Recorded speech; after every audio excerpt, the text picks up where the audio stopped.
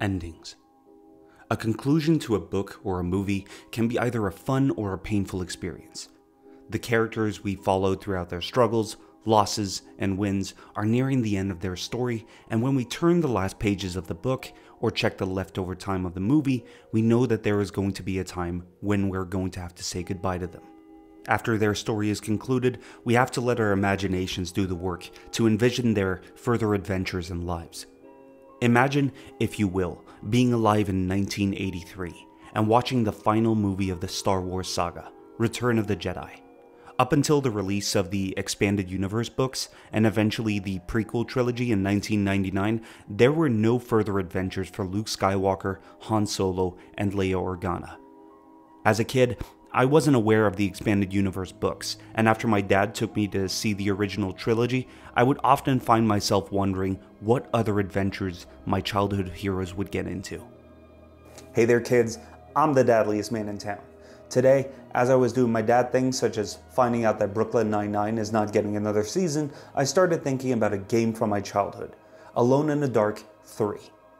Today, we'll be taking a look at this final part of the original Alone in the Dark trilogy, and see what impact it had on the genre.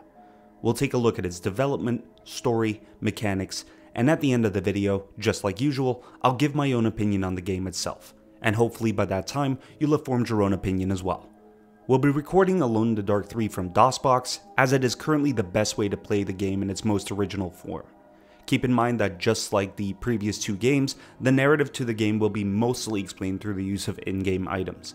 I'll give you as much explanation throughout the game, kids, but I think the cutscenes pretty much speak for themselves, just like in part 2.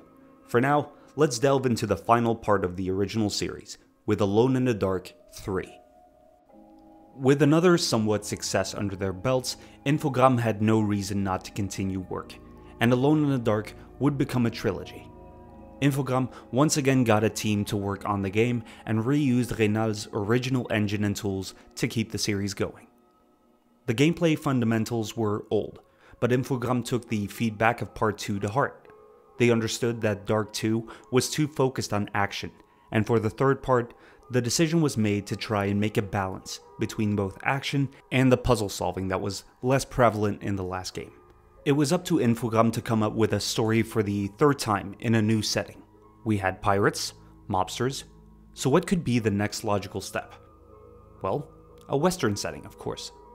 Carnby, who in-universe now has established something of a reputation for confronting the paranormal, is called to an Old West ghost town to investigate the disappearance of Emily Hartwood, his co-star of the first episode. He's soon met by a band of zombie cowboy outlaws disturbed by the unwanted presence in their outpost. The biggest change that was made during the development of Dark 3 was in the storage section. Whereas the first two games were distributed on diskettes, Alone in the Dark 3 would be the first game in the series to be shipped out on a CD-ROM instead. This, in turn, opened up a lot of storage for both higher-end artwork and sound usage. Whether these possibilities were actually used was a debatable point even at the time. Dark 3 is definitely the best looking and both best sounding game in the classic series, which you can tell from Carnby's intro narration. It sounds a lot less distorted than the audio did in the last games. The tremors took the geological community by surprise. Carnby. Greg Saunders, Hill Century. Cut it short, Greg. I've got problems. You're onto a new case?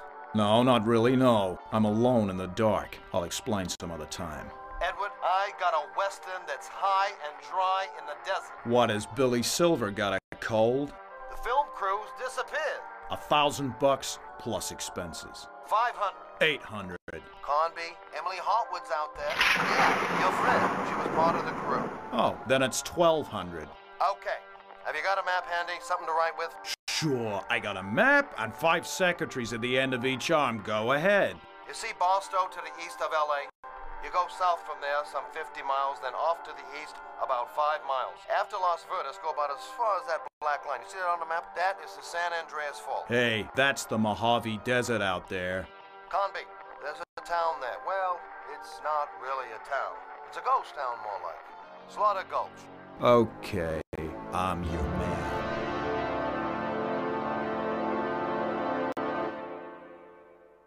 After having gone through the intro, we find our way to the main location of the game, Slaughter Gulch.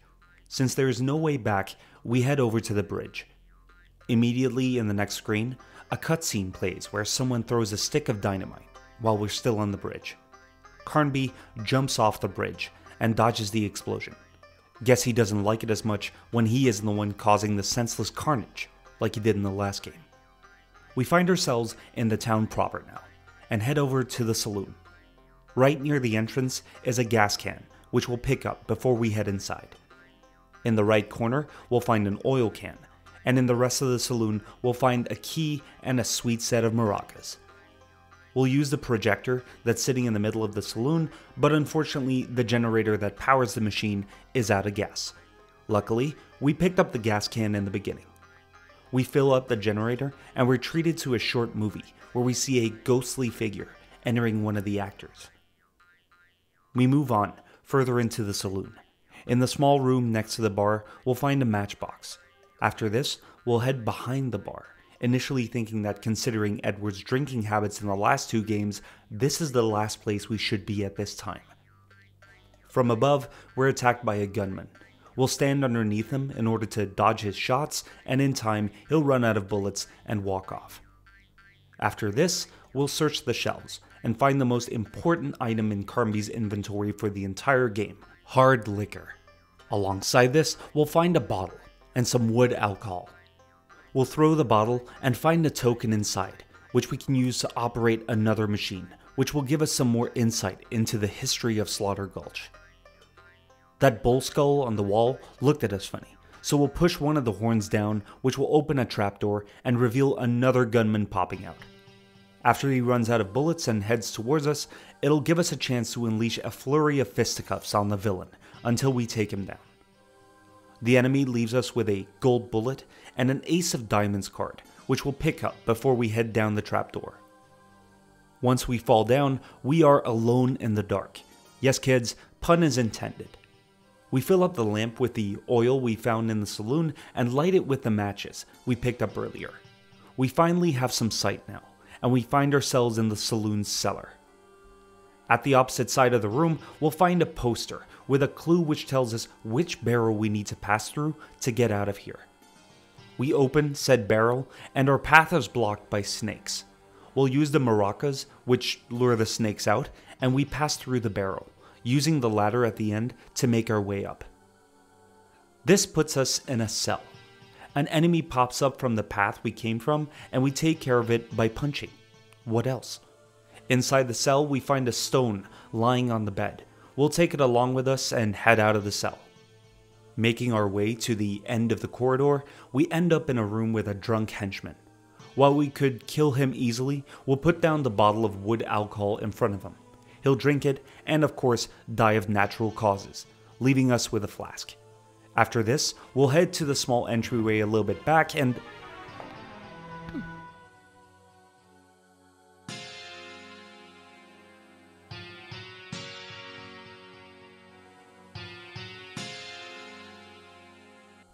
Joke's on you kids. Obviously, we need to throw the rock as it will contain an Indian amulet, because rocks do. We need this to cross the corridor, as the sigil on the floor will kill us otherwise. I mean, of course it would. We enter the sheriff's room and use the key to open up the gun cabinet. Inside we'll find a Winchester. On the other side of the room we'll find a sheriff's badge and some Winchester bullets. There are 3 posters on the wall, which we can read through. They contain hints on the enemies that we're most likely going to be encountering later on in the game. After we're done reading them, we'll exit the room and head over to the main hall. In the main hall, we'll see a wardrobe, a large door, and a rope ladder. Remember the last time we had a large wardrobe and an opening in part 1? We're not going to be taking any chances here, so we'll shove the wardrobe in front of the door before enemies are going to jump through it. Before we head up the rope ladder, we'll open the wardrobe and pick up the shotgun we find inside. Now, we can finally make our way upstairs. When we get to the next section, we'll find a whip, which we'll pick up before moving onward. We find this UFO or something shooting down beams of light. The beams will kill us if they touch us, and there's an item underneath it that we'll need later on. After we get the hangman's rope from underneath the UFO, we'll continue until we find a door. In front of it is a cast iron plate, which we'll pick up and equip. We'll leave the door as is and continue following the path until we reach the next area, where we'll find a cartridge belt and a single enemy. This is the lone miner, one of the enemies which we saw from the posters in the room where we found the Winchester.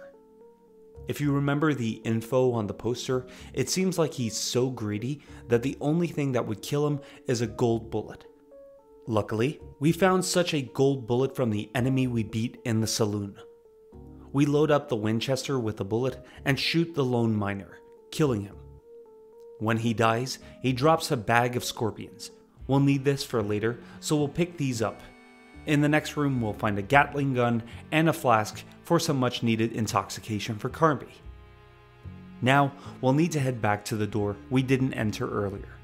We can't open it normally as we need to load up the Winchester and shoot the door for some reason, opening it in the process. As we go inside and light up the lamp to see, we'll be met with a hangman who uses voodoo to try and suffocate us. Shooting him doesn't do us any good, but if we use the hangman's rope, he won't be able to attack anymore as he'll fall down the trapdoor. However, Edward Murder Boner Carnby wouldn't be the lovable psychopath we all know if he would let this guy off that easily. We walk over to the opening from the trapdoor and drop in the bag of scorpions, leaving the enemy at the bottom, probably to die a slow, gruesome death. Now you know that this game actually predates the ESRB rating system. Now that we've sated Edward's murder cravings, we use the lever to close the trapdoor and find a dynamite stick and some dried meat on the other side. We'll head outside of the hangman's room and return to where we encountered the lone miner. Here, we'll be assailed by two henchmen.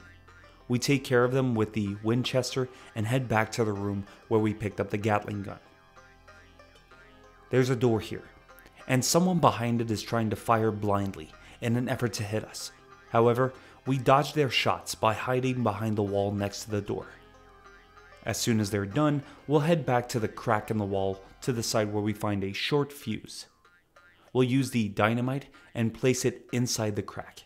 After a few seconds, the wall will be blown up, which will create an opening for us to pass through. The next room will have a tile on the floor, which we'll step on, which opens a door to the side. We'll move through the tight corridors until we find another goon, which we'll have to kill. After this, we'll move just a bit further and end up at a strange machine embedded in the wall. The machine won't run unless we use the sheriff's badge on it to replace the missing gear. After this, we'll have to whip it to turn the handle on top of it. These sick moves open the door where we fought off the goon earlier. We'll head inside and pick up the flask in the door, downing it so Carnby can keep the demons from getting out. On the plank in the room's opening, we'll pick up some Winchester bullets before taking a few steps back and doing a badass Die Hard-esque move to jump through the window. Further down the hallway we find ourselves in, we'll see Emily walking in a zombie-like state. The candle holder to the right hides a costume ring, which we'll pick up before we try to make our way out of there. We head back and use the matches to light up the right candle, which will make a ghost appear in front of us. We light up the left one as well, which will open the door. When we head through the door into the next room, we'll find a newspaper sheet on the floor, which will give us some information about the kid, who returns to the place where he was murdered when he hears the vulture's song. Of course, the clock in the room turns out to be a vulture clock, and imagine my surprise when the kid shows up exactly in the room where we found the newspaper article. This is where we can use the piece of dried meat that we found back in the hangman's room. We'll place the meat on the clock, which will make the vulture stop doing what he's doing and force the kid to jump into the picture where he will no longer pose a threat to us. After this, we'll walk through the painting and into the next room. Before we head on though, we pick up the night valet in the room. After this, we'll head further through the building until we reach a room where we'll search and find a bullet, a pearl, and a bulb. We'll use the push command, which will turn the mirror of the dresser, and we'll find a key behind it. And when we check the pouch on the female statue near the bed, we'll get our grubby little hands on an arrow. When we place the arrow on the bow of the Cupid-like statue, we'll open the door to the main hallway.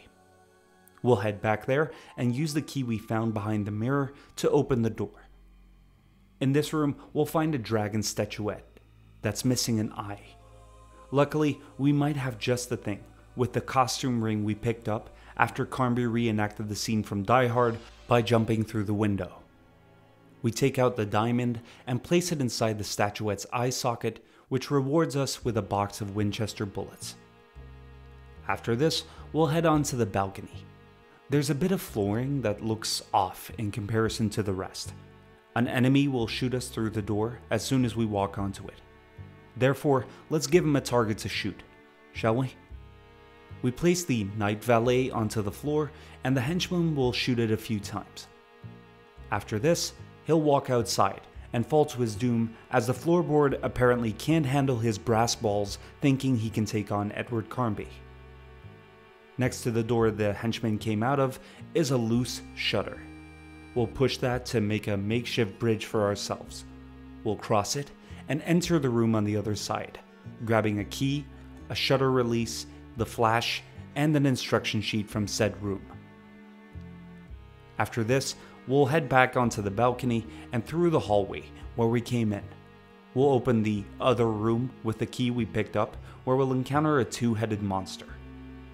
This monster reminds me of the bathtub beast of the first game, whereas it cannot move, so if we stay away from it, we should be safe. Luckily for us, this one isn't invincible, and we kill it by combining the flash with the bulb we picked up earlier along with the shutter release. This flashes the monster into the shadow realm, making the room safe to go through. We'll pick up a can of oil from the room, which will fill up the lamp, and after this we will hit the red target on the wall, granting us a war stick and another flask. Having done that, we'll use the token we got after we beat the kid and put it into the harpsichord, which gives us a bit of story. After we're done with all of that, we go through the open shaft in the room to the next area. As soon as we light the lamp, we're set upon by bats. There is no use fighting them, so the best way out is to head towards the next area. The room brings us to a jumping puzzle that is eerily familiar to the one at the end of the original game. The jump command is back, and we'll make our way from pillar to pillar until we eventually meet an Indian shaman. We show him the war stick and he'll move to the side, our new friend granting us a small key and some Winchester bullets along the way. There's a small puzzle which makes the blocks rise every time we jump on one, but eventually we'll encounter a dead end. To get around this, we'll use the Indian amulet, which summons our shaman buddy and allows us to cross the gap. The pillar we land on will rise up, taking us along with it. Now we end up in a building, a ninja cowboy henchman throwing stars at us, along with one of his buddies wearing a top hat. We take care of them the only way Carnby knows, which is cold-blooded murder. After we get off of our rampage high, we'll find a top hat, a flask, and a key. We'll use the key to open one of the doors and move into the room with a few bookcases. If we search through the cases, we'll find some books which contain some lore. Also in the room, we'll find a printing plate and a statuette which we can search to get a pocket watch.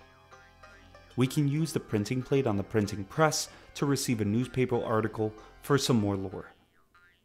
One of the books that we find in the cabinet, a white book, can only be read after we light the candle.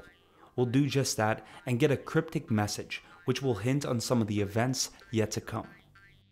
When the full moon is reflected through the symbol of Prext, an honest man's movements are slowed until he breaks the cursed glass. He who places the war stick of Thunder Sun at the center of the stone of the dead will rend the sky and hold off forever those who guard the sticks. The message mentions Pregst, the main baddie from the original game. We'll head out of the room and head to the door on the other side of the hallway. We can open this one by using the pocket watch. Inside the room, we'll find a character by the name of Morrison. He's scared that we're here to hurt him, but if we walk up to him, he'll give us a storyboard and trust us enough that he'll stand guard at the door while we work out what's in the room. There's a bust in the room which will put the top hat on. After this, 2 ghouls will show up, one of them opening the curtains, which reveals a stained glass window with the image of Ezekiel Pregst, which slows down our movement. The other ghoul kills Morrison, bringing his short time during our adventure to an end. We'll kill the ghoul who ended Morrison's life as payback for our friend's death. However, we can still only move slowly, and it's getting annoying. We stand in front of the stained window and grab our trusty Winchester, firing it at the damn thing and shattering it to pieces, ending Pregst's curse. Next, we'll walk out the stairs and jump through the window, ending up in the cemetery. It's quiet. Too quiet for our tastes, and eventually 2 undertakers will rise up from their graves. Fighting them off would be too much of a hassle, so we'll take the hint from the white book and place the war stick in the circular pedestal in the middle of the cemetery. This kills the 2 undertakers, giving us the chance to explore the area freely. We'll find a grave further down the area containing the letters O-E-J and use the Ace of Diamonds to open it up, giving us a message from our old nemesis, One-Eyed Jack, from Alone in the Dark 2 before we move up towards a new floor.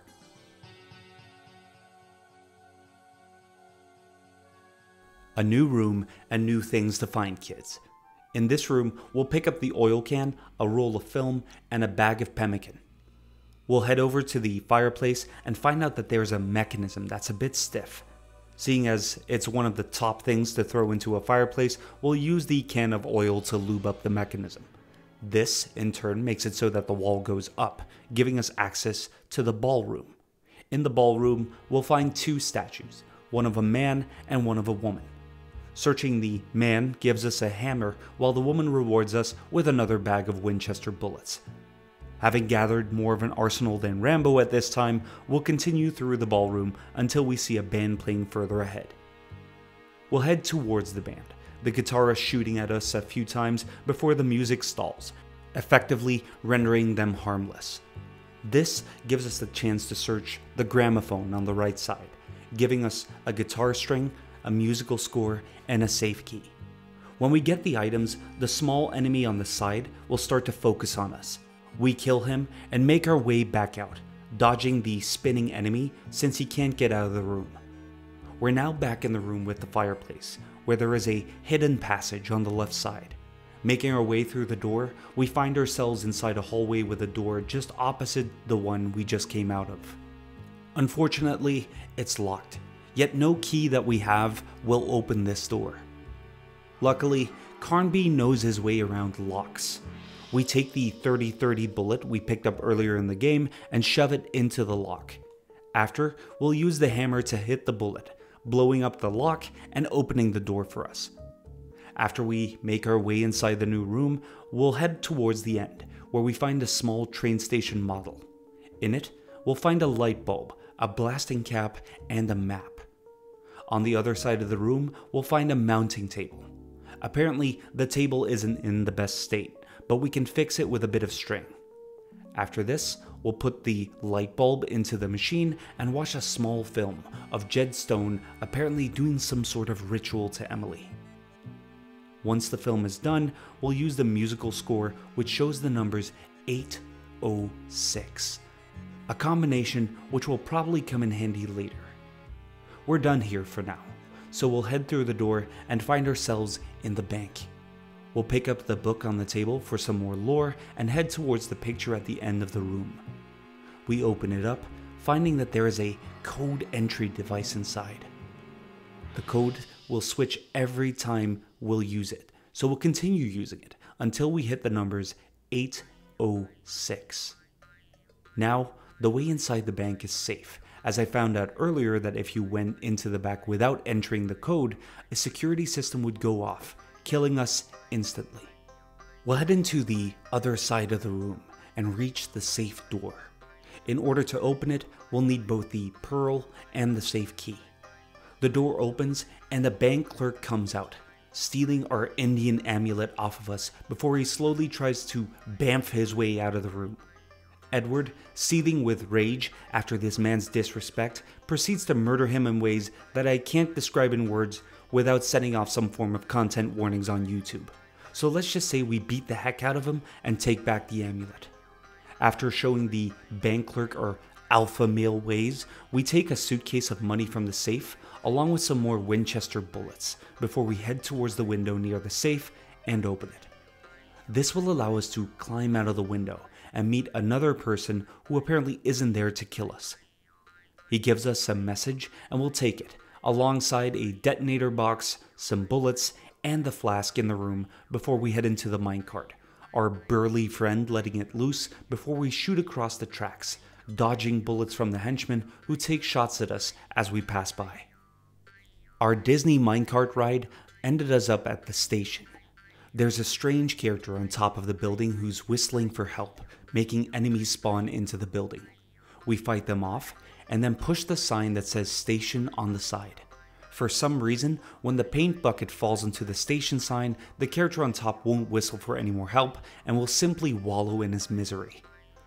Dropping the paint bucket also gives us the key to the suitcase, which we'll pick up.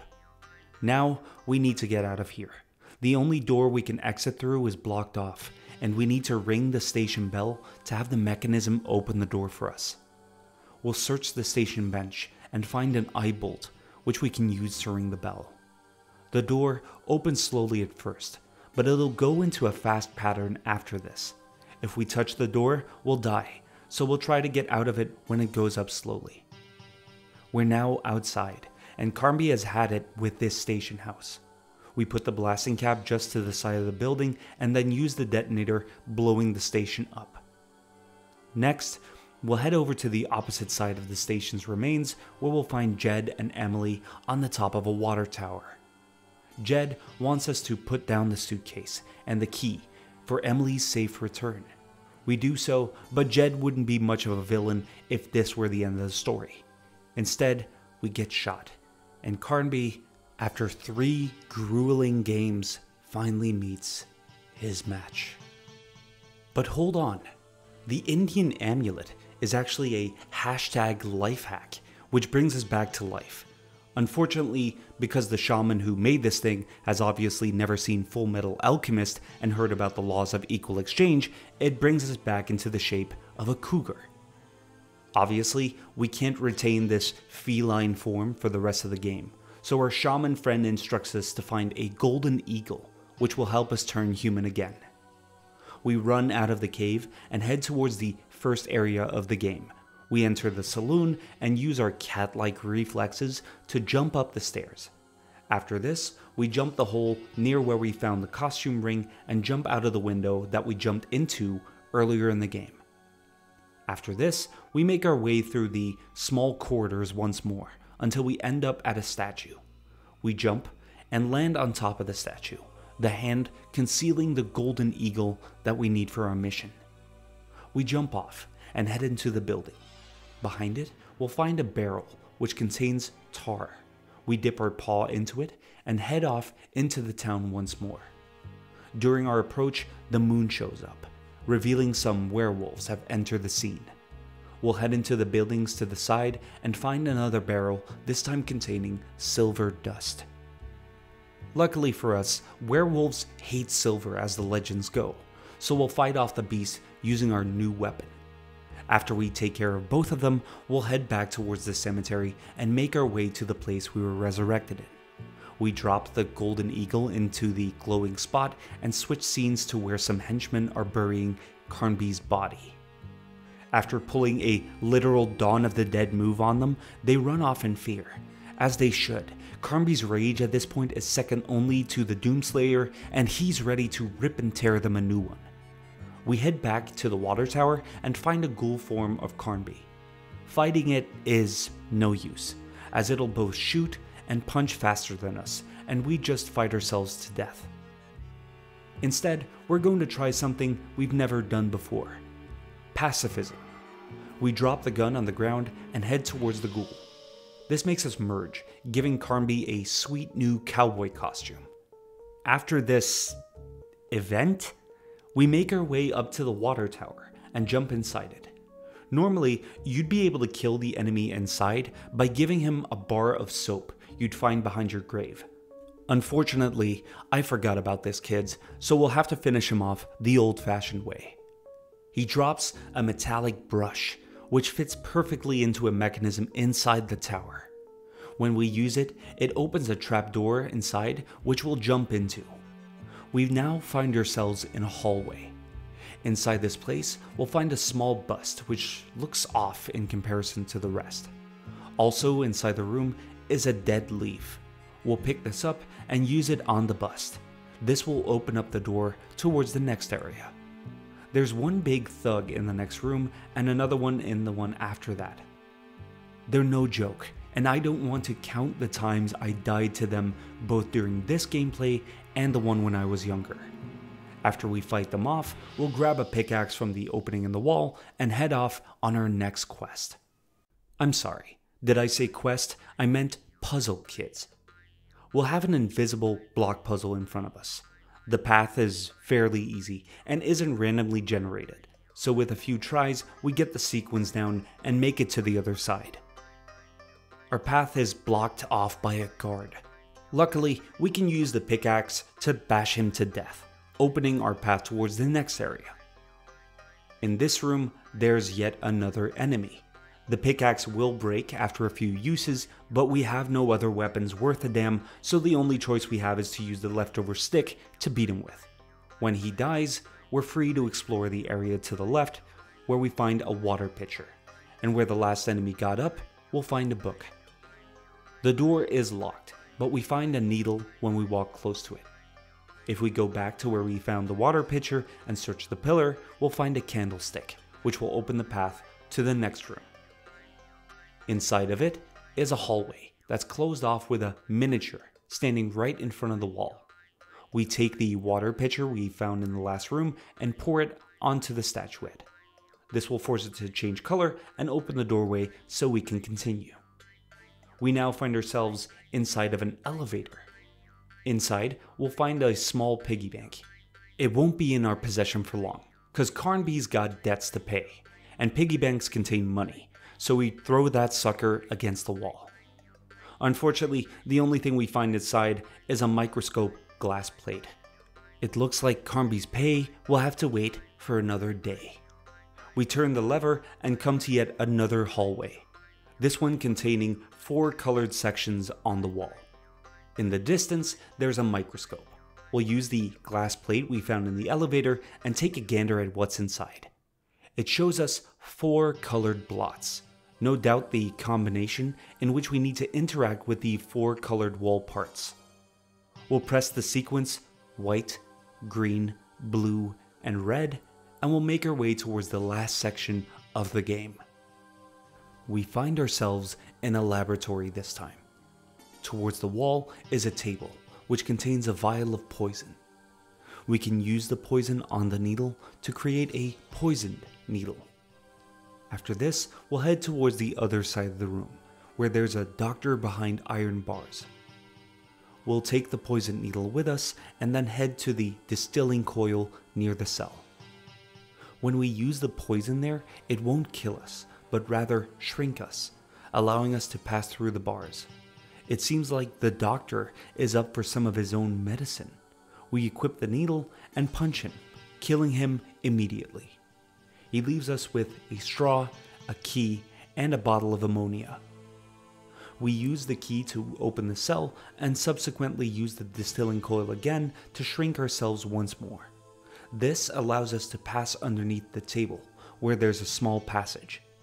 We equip the straw and run towards the small crevasse, using the straw to vault over it. On the other side, we find a vial of potion. We need to hurry and get out of here though, since the potion only lasts a few seconds after this. We make our way through the passage and find the stuff of my goddamn nightmares. We run over to the glowing thing to the left, since apparently that's the abomination's food supply, and pour the vial of potion over it. The beast ignores us and eats, shrinking it down to a harmless size. Of course, there's only one way to assure it's harmless, and that is to squish it beneath our boot. After we're done killing what was probably the only creature of its kind, we head towards the spider's web and pick up the pot of glue. Next to where we found the creature is an opening, and we can use the pot of glue to climb up the wall towards our next destination. As soon as we make it up, we're set upon by a headless figure. His head is apparently on the cabinet across from us, so we grab it and throw it down the hole, forcing the thing to jump after it. After this, we can search the room, where we find a lead ingot on a boulder. We push the boulder aside and grab ourselves a flask and a good old Winchester. We're done in this room, so we'll head on to the next one, where we face the enemy called Cobra.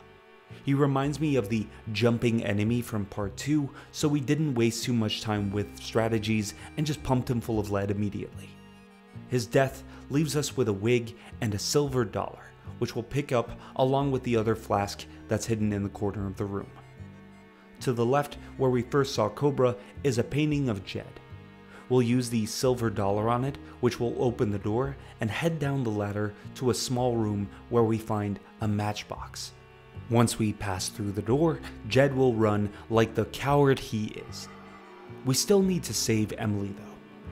We'll head up to the crucible and put the lead ingot into it, before lighting it up with matches. This will melt the ingot and set Emily free while at the same time producing the evil staff. We'll need this later, so we'll pick it up and keep it safe. Emily is out for the count, so we'll head for the room that Jed ran off to. As soon as we're in, the door will close, and a spiked platform will head towards us. An enemy is upon us at the same time, and we have to fight it off in order to survive. We take its knife after it dies. When we finally kill it, the wall is still on its way towards us. We'll have to take a step back and throw the bottle of ammonia at the door. This, in turn, will wake up Emily, who will flip the switch which pulls back the spiked wall. There's no turning back now. We're on our way to the final battle. The door at the end is closed. We'll use Cobra's wig on the chains near the top of the door to activate the mechanism, and during this we'll see Jed putting on power armor? Okay, so we run in for the final showdown. We're not just facing Jed, we're also facing the Elwood brothers. We run towards the arches and head into the room with the totem. We place the evil staff in the totem, which will make the Elwood brothers disappear. This leaves us with just Jed. We run past him and head towards the reservoir, turning the faucet on. Next to the faucet, we'll find a rubber glove, which we'll put on immediately. We then use the knife to cut the electric wires before dropping them into the water. After this, we head back to the totem room and wait until Jed, for some reason, steps into the water, electrocuting himself. This takes care of the final enemy. Emily will open up the door for us and tell us to come with her. We pick up the bag of coal on our way out and head towards the train that Emily is on. Finally, we put the coal in the furnace and light it with the matches before pushing the lever on the right. This ends our stint in Alone in the Dark 3. Well kids, that was it. The final part in the Alone in the Dark Classic series. Playing these games again was a blast, and it gave me a good insight of the influences that the series brought to other games such as Shinji Mikami's Resident Evil with the game's fixed camera angles.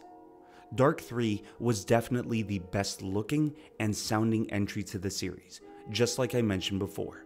But I feel that if Infogrames wasn't focused on reusing Reynal's original engine, they could have gotten more out of the game than they did. The game was good, but when you're comparing the 90s gaming landscape at the time, I understand that even though the game received mixed reviews, which means it wasn't all doom and gloom, it was eventually, probably, drowned out by the games releasing that year such as Doom 2, Warcraft, and the original Elder Scrolls game, Arena. you'd have to understand the landscape here, kids. Like I said in the last video, games and especially graphics were developing at an incredible speed at the time. Nintendo and Sega were involved in the bit wars where graphic fidelity and speed were the focus. And here, a game series where its third part only showed a slight increase in graphical quality with minor changes in gameplay, it just wasn't enough innovation to keep the series relevant. Still, Alone in the Dark 3 is a classic, and I'll remember it fondly. Looking back at the trilogy though, the original game definitely takes first place for me. Its focus on puzzles and storyline and minimal combat if you chose to was a perfect mix for me, and even though graphically it, let's be fair, has not aged well and getting Carnby to run is still the stuff of nightmares, it just clicks with me. Maybe you agree with me and maybe you don't. I'd love to know your thoughts, so definitely let me know in the comments. If you have a specific game or series that you'd like me to review, hit me up in the comments as well and I'll see if I have it lying around in my library somewhere. If you enjoyed this video, give the video a like and subscribe to the channel. You don't have to, but it'd mean the world to me if you did. As for now, I'm going to leave the original Alone in the Dark trilogy behind us and focus on other games that I can show you all. What can I tell you about the next one? All I can say, it's timeless. See you next time, kids. Take care.